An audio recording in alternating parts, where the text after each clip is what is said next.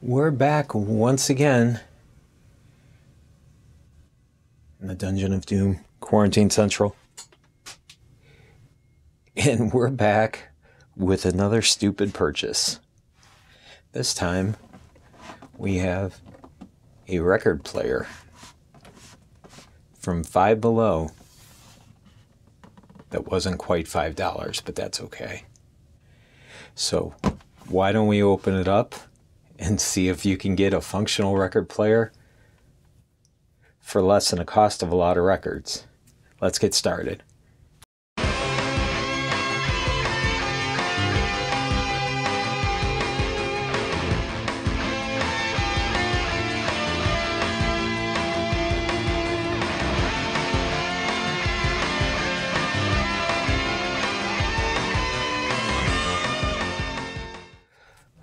All right, so what we got here today is a $25 record player,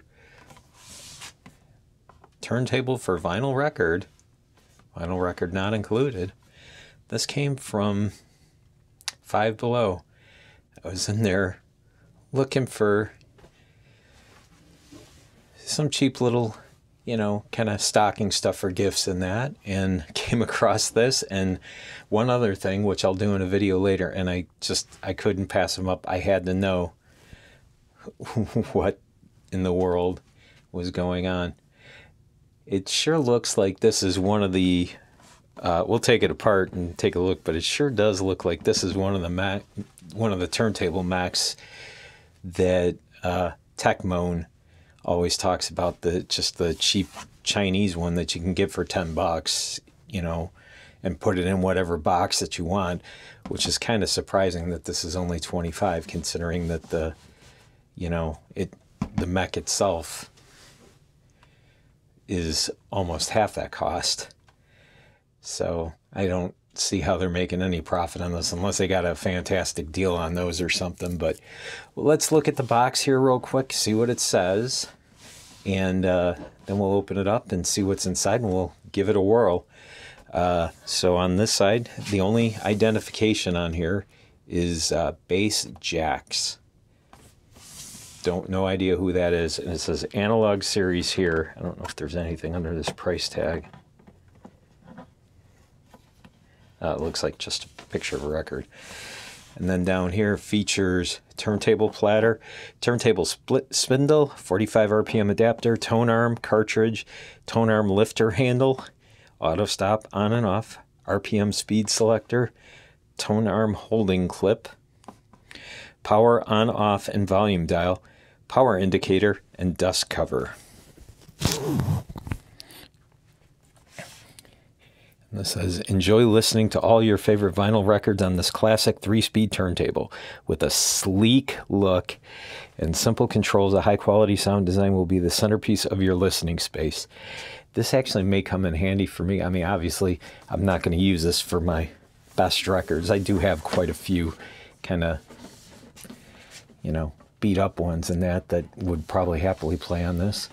But the thing that's interesting about this is it plays 78 records. So I do have a few of those laying around. So maybe I'll use that with this. Compatible with 33, 45, 78 RPM records, compatible with 7, 10, 12-inch records, built-in dual driver speaker. This is going to be good. And then the Bass Jacks logo, and then a picture of, I don't know. That looks interesting. And then the back side of it, pretty much same thing without the stuff on the bottom. Compatible with 33, 45, 78, 7, 10, 12, dual speakers. There's that analog series logo again. Again, they really emphasize the vinyl record is not included. And then this side, record player, turntable for vinyl record. Same thing on the top. And then specifications on the bottom, and distributed by 1616 Holdings in Philadelphia, made in China, of course. So I guess let's go ahead and crack into this and see what comes out of it.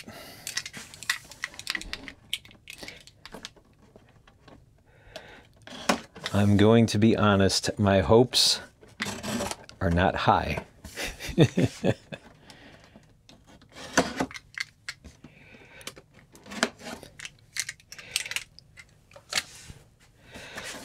All right.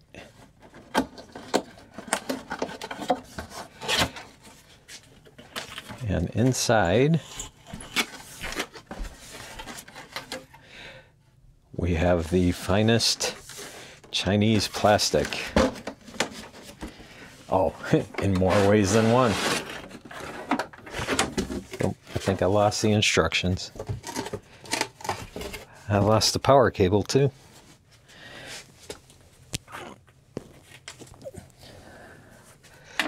Before we get to any of that, why don't we start with the instructions?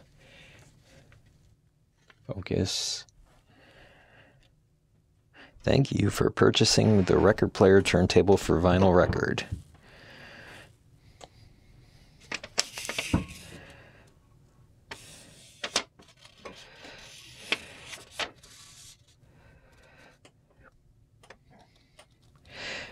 I suppose if you want to read any of this, if you can read any of this, I don't know how clear it's going to come out, you can certainly pause the video.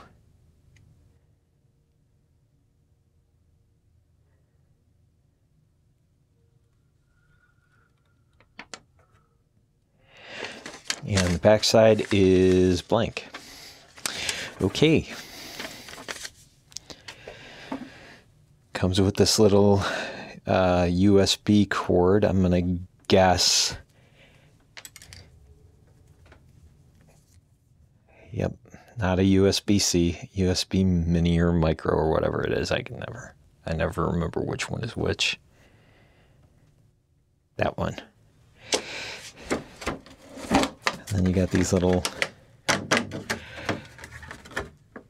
plastic bumpers on either side. And some really just tissue paper. And then you got the record player.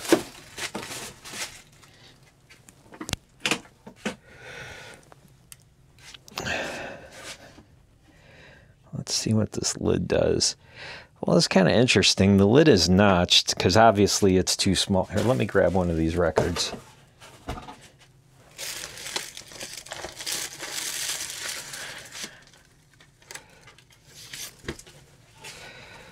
I'm not going to play this because obviously it'll content match, but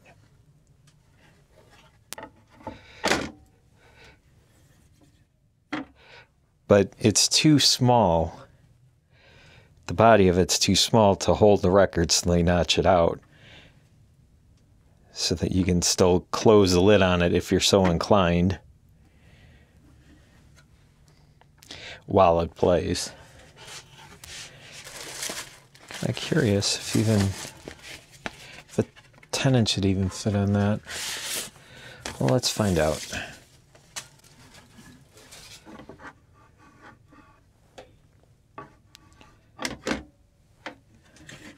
Nope, even the 10-inch sticks out a little bit.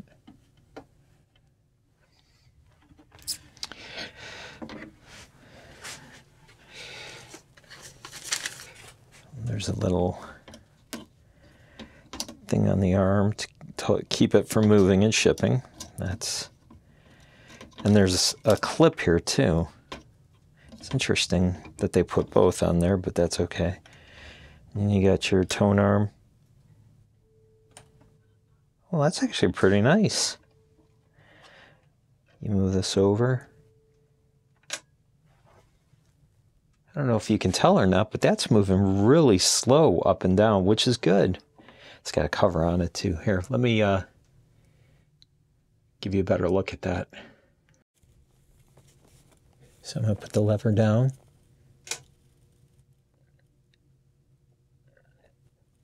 That's better than on some of the better turntables I've seen. So anyhow,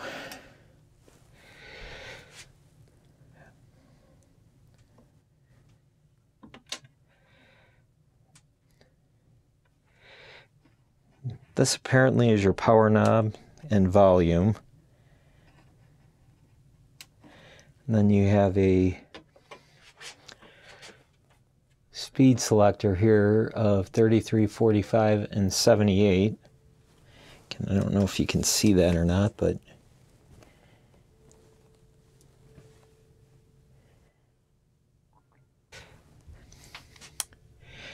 and of course you have your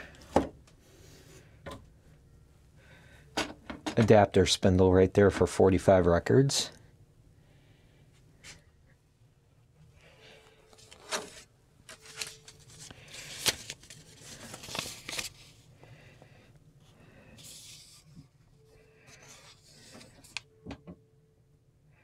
And this switch back here is for auto stop.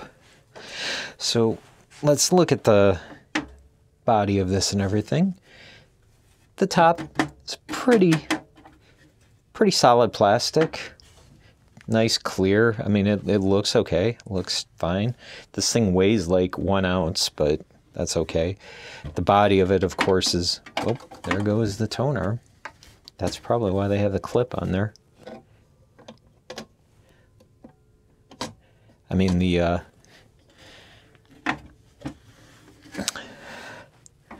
this thing.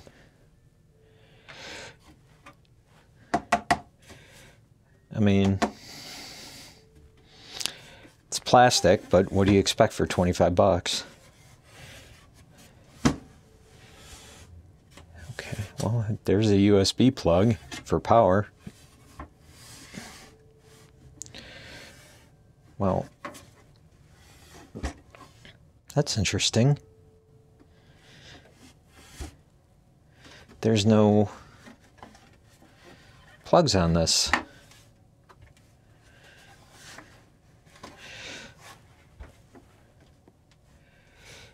I wonder if this USB out goes to, if you can play it through a computer. I guess. Well, maybe this is it. It's not very long. But let's go ahead and plug it in.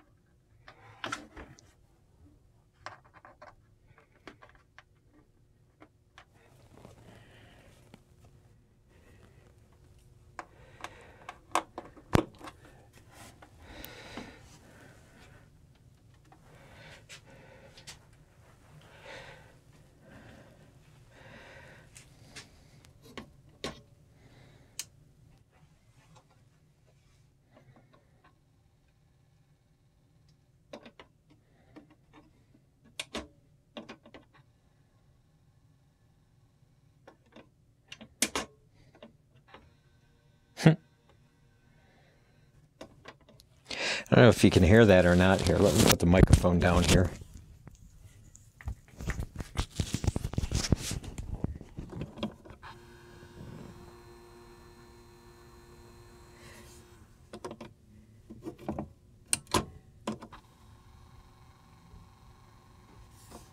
It's pretty loud.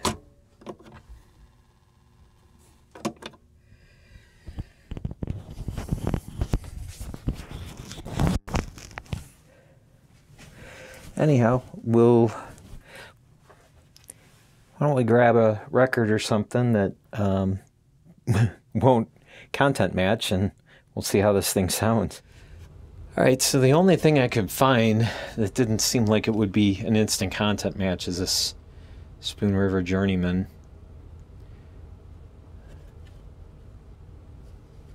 record. It's not in the greatest shape, as you can see, but should play. But this one doesn't look like it's got any publishing information on it. It may hit a content match. I don't know, but we'll try it. If it does, maybe I'll see if I can find something else. It's not like you can, you know, cut a record of YouTube, you know, stock music or anything. Although that might be a good idea. Maybe somebody should do that. That's in there tight. That's good in a way, though, because this thing is super cheap. I mean, that is about as thin as you can get, but I mean, it's nice that it holds it in there pretty tight. So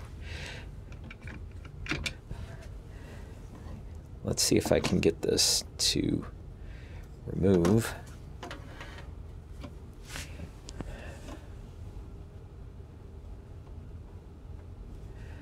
I don't know. This slide, I guess slide. Yep. Okay. All right. This up, turn it on. Gotta make sure we're on 45.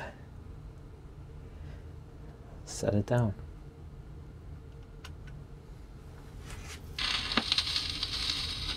Pretty scratchy.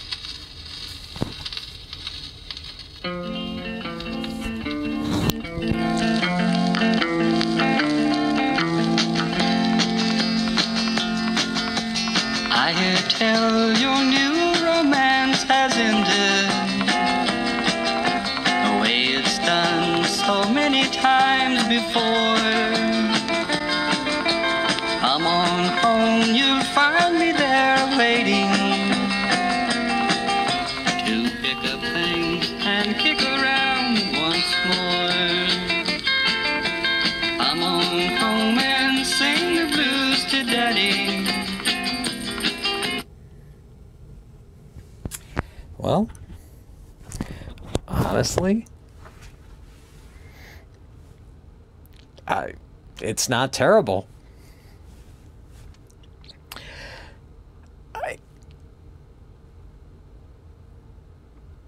It's got a pretty, I mean, you can't tell, obviously, listening through YouTube, it's got a pretty good sound.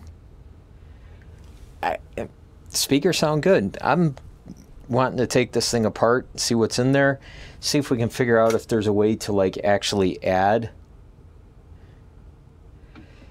aux ports on this, or even like speaker jacks so you could plug speakers into it, or if it's possible to hit the, you know, preamped audio signal so that you can put some RCA jacks on the back of it and see if you can like actually hook it up to a, you know, a stereo system in that. But I mean, it's probably not worth it. But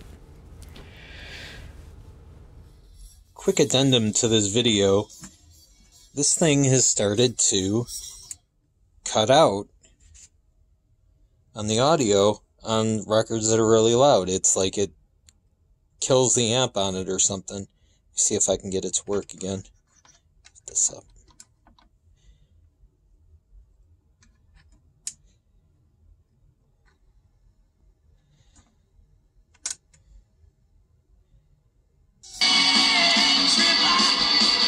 See?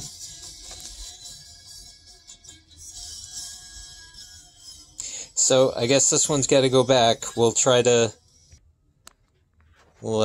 different one. Hopefully that doesn't content match, but it's only some records I can get it to do it on, and it seems like if it's like recorded at kind of a high level or cut at a high level or whatever, I can only imagine what that Led Zeppelin record would do.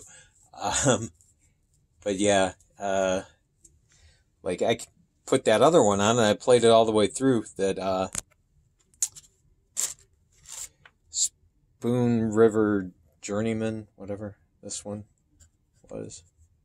Yeah, that one played all the way through, but it was real, you know, quiet, relatively quiet in that. So I don't know, I think we're going to stop here for this one, and we'll do that on the next video on this.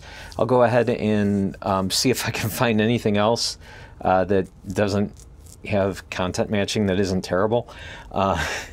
And we'll tear into it, see what this thing is made of, and maybe see what we can do to modify it. If you have any suggestions on this or anything else, leave it in the comments below. Otherwise, we'll see you on the next one. Thanks for watching.